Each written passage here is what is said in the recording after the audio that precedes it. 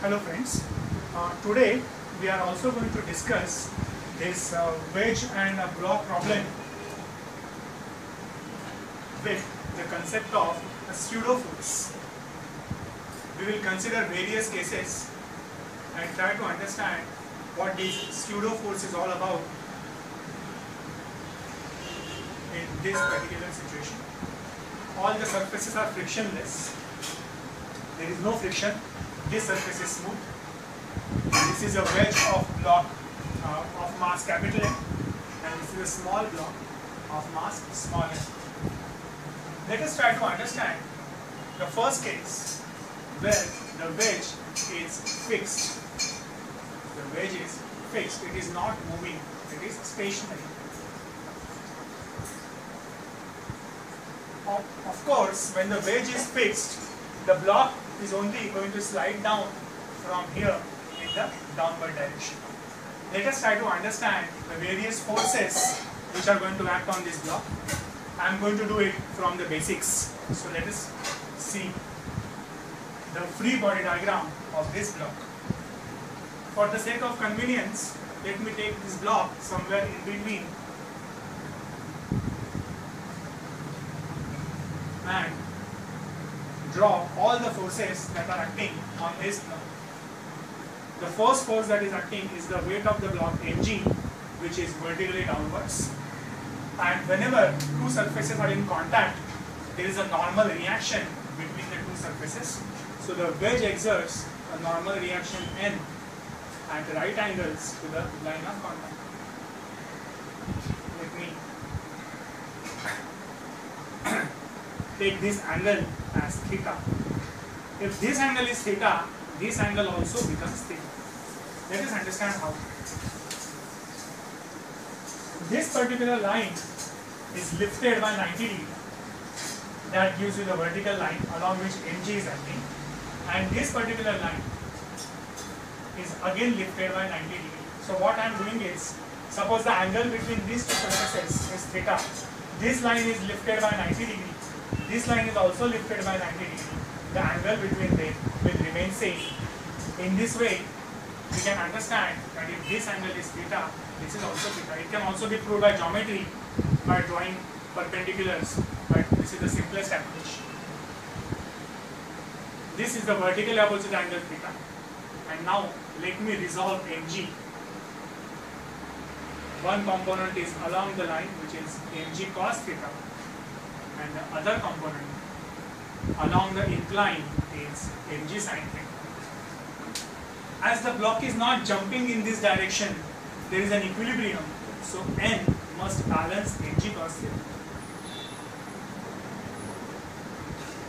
And the force that supplies the necessary movement in the downward direction is mg sin theta. That is the only force acting according to the d'Alembert's principle. Therefore, we have mg sin theta is equal to m into a, and that gives me the downward acceleration as g sin. This is the situation when the wedge is fixed and the block is sliding down the wedge. The acceleration of the block is given by g sin theta. Now we are going to consider two cases.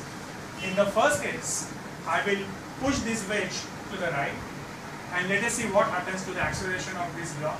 In another case, I am simply letting the block slide down, and then we will see what happens to the wedge. So let us consider case 1.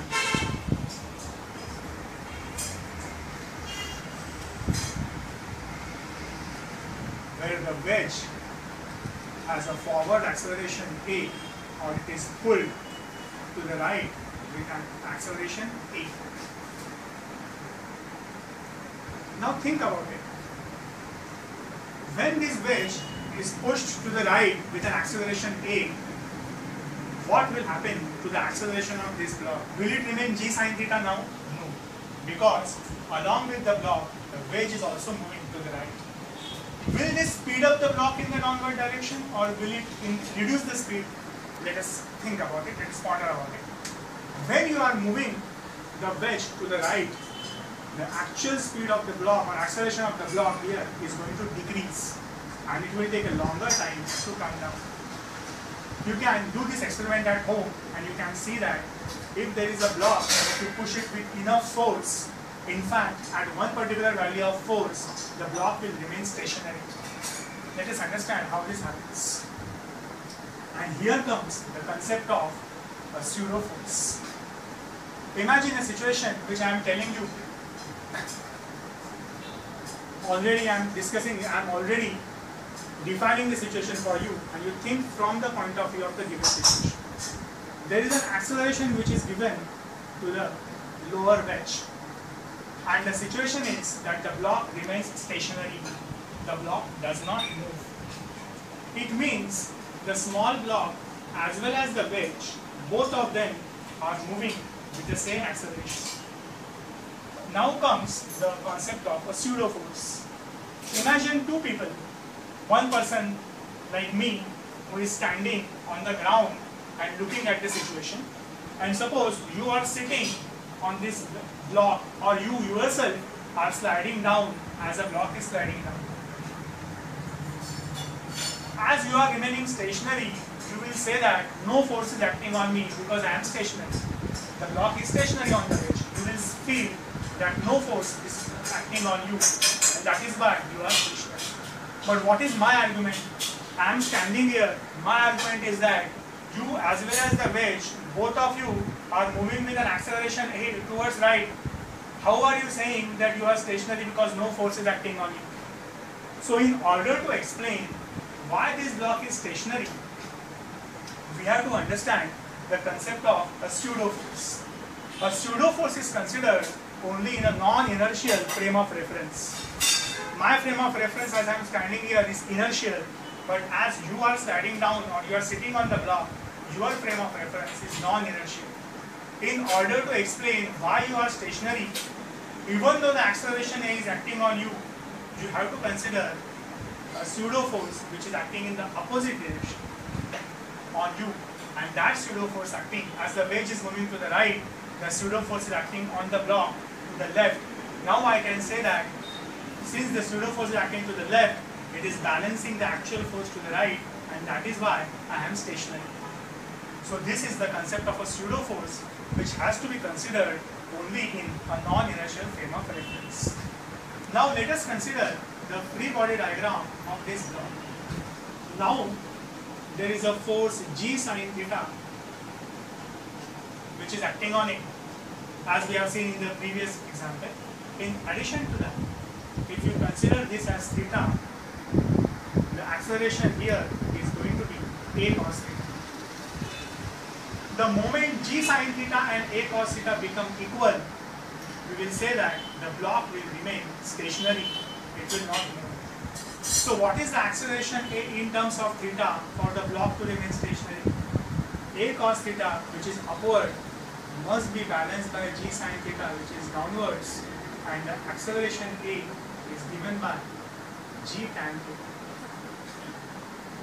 If we move this block to the right with an acceleration G tan theta, ultimately it will result into a situation where this particular block will remain stationary. If this particular value of A is less than G tan theta, then the block will slide down, but it will have less acceleration. Because previously, when the block was stationary, its acceleration was only G sin theta. Now its acceleration is G sin theta minus A cos theta. So this block now will take a longer time to slide down. Now we are going to consider exactly the opposite case when this wedge is moving to the left. Now we are not going to apply any acceleration anywhere. All the surfaces are smooth and frictionless. The wedge is movable, it is not stationary. No external force is attached to this particular wedge. I am simply having a block and letting it slide down. As the block slides down to the right, the wedge will move to the left. So now let me consider the free body diagram of this block, and let me take it here for the sake of understanding. Suppose A is the acceleration of the wedge to the left. The acceleration of the block is g sine theta in absence of moment of the wedge. But as the wedge is moving to the left, we have to apply a pseudo force, which is exactly opposite to this, to the right. As this angle is theta, this is also theta, they are corresponding angles. And now the component of A along the line will be A cos theta. So the net acceleration will be given by g sine theta plus A cos theta. As you are sitting on this particular wedge, this is the acceleration that you will feel in a non-inertial frame of reference, and this is nothing but the relative acceleration of this block with respect to the wedge. Why? Because this is the acceleration of the block as you are sitting on the block relative to the wedge. So this is the acceleration of the block relative to the wedge as seen by sitting on the block. So now we can conclude, if the wedge is stationary, it will move down with g sine theta. That is case 1. A stationary wedge, g sine theta, there is no acceleration. If the wedge is moving to the right, a pseudo force will act to the left, and then the net acceleration here will be g sine theta minus A cos theta. And the last case is if the wedge is moving to the left, the pseudo force will act to the right,